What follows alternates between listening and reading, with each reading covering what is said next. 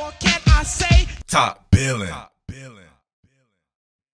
All right, Top Billin back at it again, this time with a film study on your man Liam Eichenberg, Fins Nation. Now, is Liam Eichenberg just what the doctor ordered for the Miami Dolphins, right? A surging Miami Dolphins team that we know is going to have a lights-out defense, potentially coming for that number one spot. And you know how you do it over there, man. Depth on depth on depth at all three levels. Miami Dolphins have it made on the defensive side of the ball. The offensive side of the ball has a chance to be incredible as well. The additions of Will Fuller and my man Jalen Waddle. Come on, man. What are they doing over there? That shit is hard. And you got Devontae Parker, maybe him as a second or third option. You can have something really cooking right there. We'll see what that run game is looking like. But none of that shit matters to me if you cannot protect the Samoan Sniper, Tua Tagovailoa. And they have a good cast of characters. Note about that. There's no doubt about that. Very young.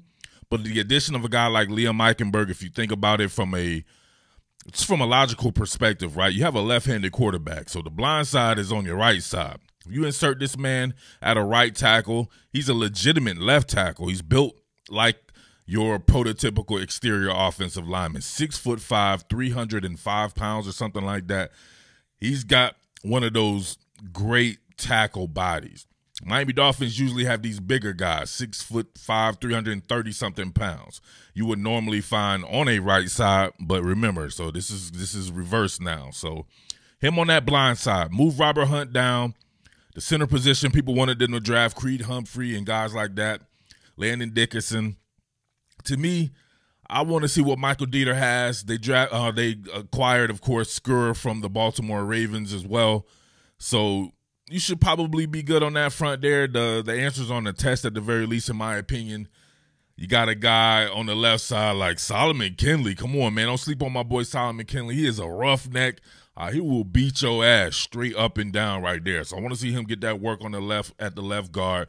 And then Austin Jackson, I think, of course, is a very good talent there. So nice cast of characters. What does it mean? We shall see. It's going to be, remember, you're going to have now a rookie offensive coordinator duo, right? Gossi and Studesville. We'll see what they're about, man. Got to be about running that ball. Definitely got to be about that pass pro. The quick and mid-range game there was something that Tua Tagovailoa thrives in. We shall see. But Liam Eichenberg, man, the guy that I've known about since he was in high school, him and his brother, Tommy Eichenberg, the Eichenberg crew there, man, very talented guys there. Liam Eichenberg, to me, is still a work in progress. I think he's very talented. You will see some of the stuff that I'm talking about here. I think you get with the Miami Dolphins crew there. They can help hone in on some stuff that he has to work with. But you know what? Matter of fact, man, let's go ahead and get into it, man. I love me some Liam Eichenberg. And remember, him playing at Notre Dame, you get a good judge of exactly who he is because they play that national schedule and he gets to play against like quality talent. A lot of these guys look good against nobodies. He doesn't look as good because he didn't play against nobodies. He played against a whole bunch of somebodies, and you're going to lose reps to guys who are very good as well, right? That's why they're on scholarship. You're on scholarship. And that's how I like to see it. So at least I know what somebody has to work on. You get to the NFL, you ain't played nobody, and it's a culture shock to your system, and then you look crazy. Come on, man. You already know what this kid needs to work on. So without further ado, man, let's go ahead and get to it. All right, love his football intelligence, his FBI. Your man is off the chain with that, right? So you're going to have a TE stunt, right? It's a multi-gap one, right? You'll have a guy, Aiden Hutchinson here, who's a potential top 10 pick in next year's draft. You have him looping all the way around right here. And then you'll have Kwity Paye. Everybody wanted him in the draft. You'll have your man working on the inside right there. So it's a multi-gap approach, but they tell you, as always, block the man in front of you. Do not go for the cheese. So he's able to do that with ease there. Just worry about what's in front of him. Nope, you're not in front of me. Boom, got it. One thing, though, I want to point out about him is you'll notice he gets very high as far as his hand placement goes, right? So he works that, slides that inside right there, works on the redirect there, leans into it. But look how high his hands are. You don't get that good of leverage when you're that high. People can slip by you. It's just you're not with as much surface area. And he tends to do that quite a bit right there. I would like to see him get more towards the numbers. maybe sometimes outside the numbers, but you're talking about damn near. What's that shit? Somebody didn't the Undertaker have like a variation or something like that? We would pick a man up by his shirt lapel or something like that. He's on that type of time with it right there. Your man needs to kind of, you see it right there? He's on the outside with the right one right here, but he's on the neck right here, choke slamming Aiden Hutchinson. But look, nothing to it right there. This is good pass pro right there. On the redirect, gets it in right there, starts to sink those mud hooks in. You can see the bend right there, real good bendability and flexibility from a natural left tackle there, not bending over at the waist, so he keeps his man in front of him. Really good rep right there. Right here, still working against Kwity Paye on a quick set. I like it. See right here, him getting out on his kick step, giving them no tail. Kwity Paye is right. No tail right here. Doesn't look like he's going to run the arc or anything. Looks like he got caught in between, but you can see right here. Now, this particular rep right here, he has been a little bit over at the waist right there. He has long enough arms. Kwity Paye is not on his arm length level, right? So he should be able to really sit down on that and then really deliver that first strike there. But hands still a little bit too high there, but as you can see, the raw materials are still really good. He's able to slide laterally and then combat Kwity Paye's misdirection there. Kwity Paye tries to get up under him there, and he seeks those mud hooks in. On this one right here, check this out. This is a very good rep. They're battling on this one. Look at that. Same kind of deal right there. He'll stop moving his feet, but you can see Kwity Paye keeps battling right there. So he's got to learn to continue to always work, man, until the whistle right there. The initial is pretty decent right there. Playing a little too high as far as his pad level goes right there. Needs to really sink down on somebody, especially against somebody like Kwity Paye. Kwity Paye trying to run the arc.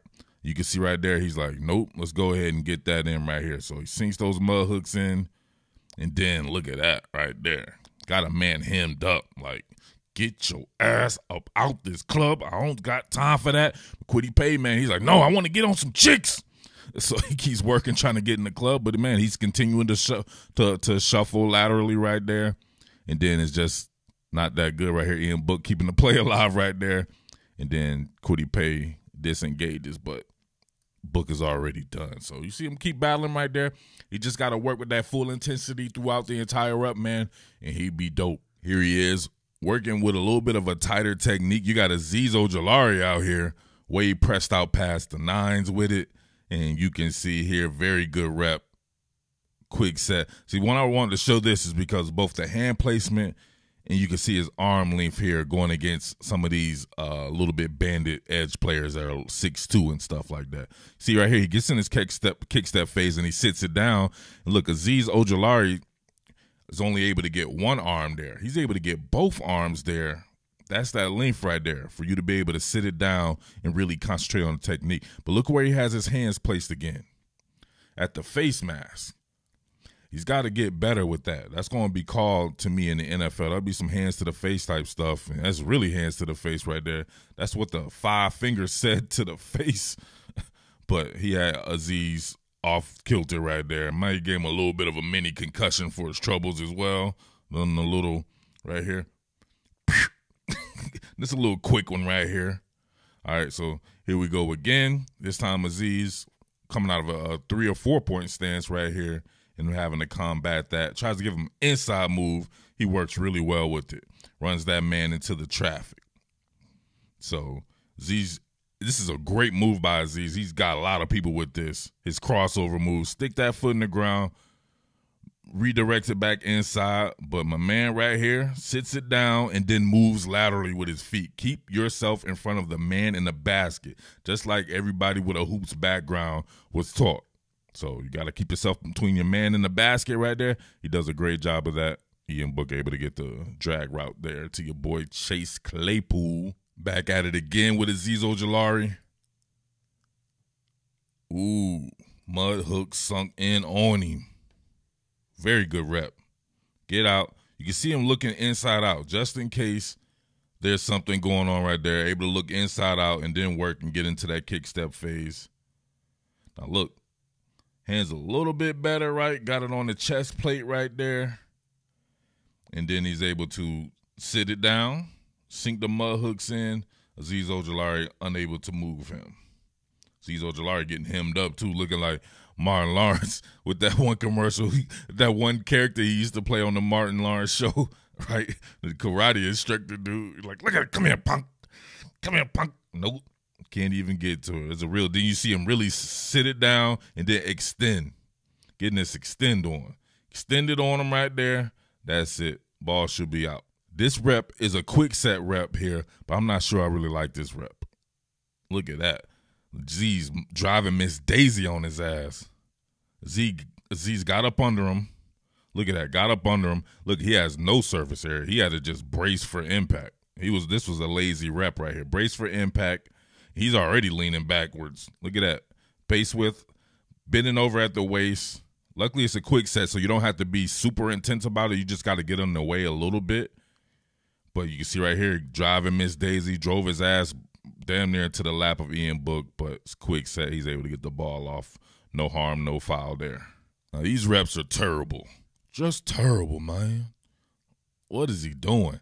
He's just lucky that was a quick set. That's what. Extremely lucky that was the quick game right there.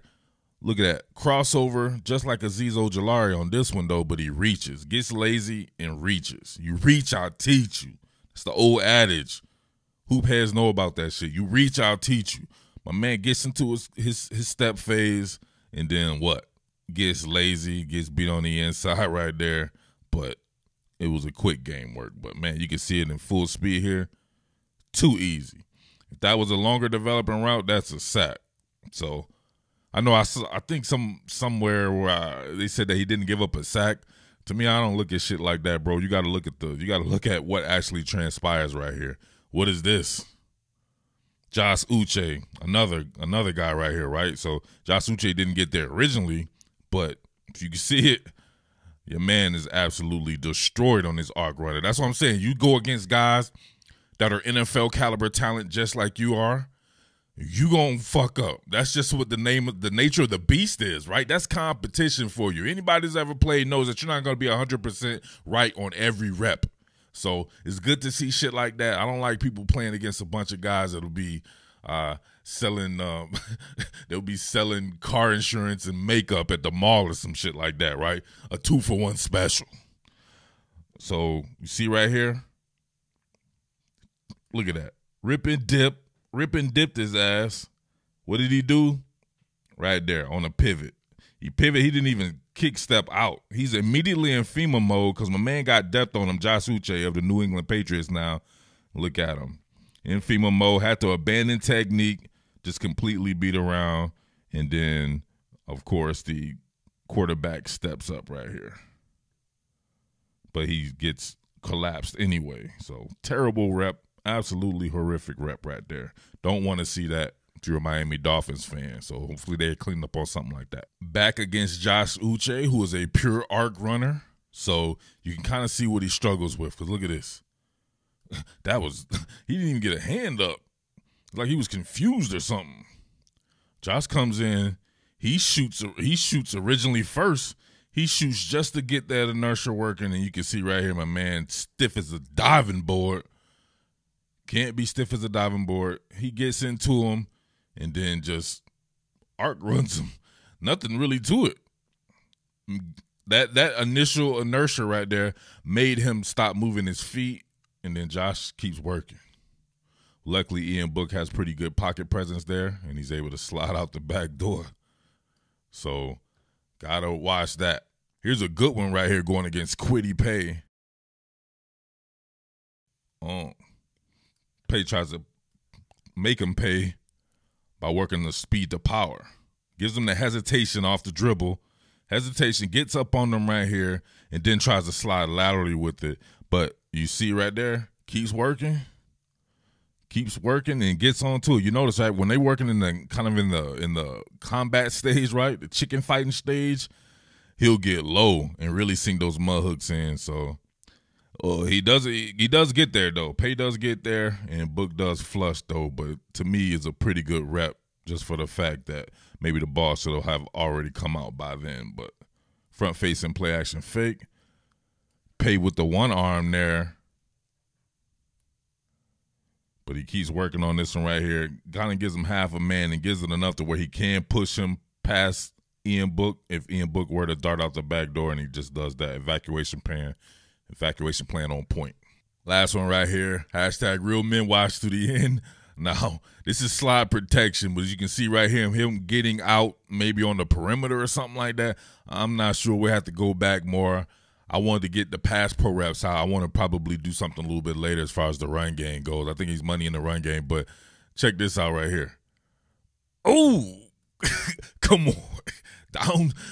Come on, man. Down goes Eichenberg. My man running on the slide pro. Slide pro.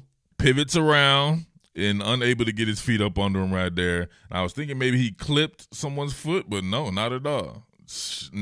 A narrow base whiff there, and Kwity Paye fertilizes his ass. Spread his herb ass on the grass like fertilizer. But look at this shit. This is some bad shit right here. Look at his feet. He tries to trip him. You see that?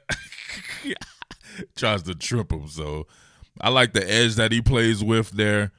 Definitely has some things to work on, but I think for where he's at right now and where he'll be at in the future, I think he'll have a high ceiling. I think these guys will do some good work with him. So we shall see there. Not a perfect product by any stretch of the imagination. Him going to the second round, I thought he could be a late first round pick. Definitely good where he went, and he had some really good film against some really good players. So that's how I choose to look at that one right there, man, because I love competition, and the competition factor is always a big element to me in analysis, all right? But with that being said, man, make sure you support quality content. It's your boy Murph, the Underground King. You know I be giving you that heat rock, so anything that you can give is anything. We got to keep the lights on here at Top Billin so I can keep giving you that heat rock, all right? Peace. What more can I say? Top Billin.